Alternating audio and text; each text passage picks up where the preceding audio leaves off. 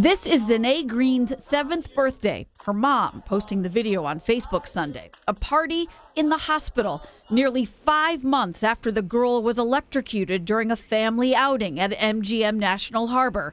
Shocked by 120 volts running through a dangerously electrified illuminated handrail.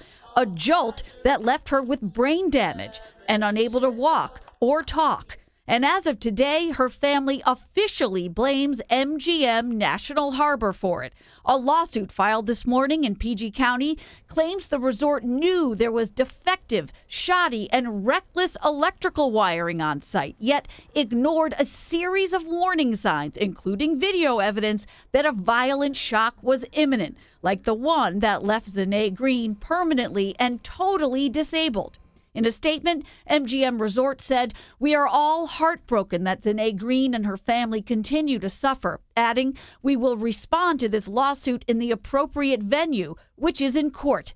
It is in civil court right now, but there is also an ongoing criminal investigation, a parallel probe that's still active, Prince George's County Police confirmed to 11 News, still involving the FBI. The inquiry, officials say, is to find out if cutting corners or even corruption caused this little girl's horrible injuries.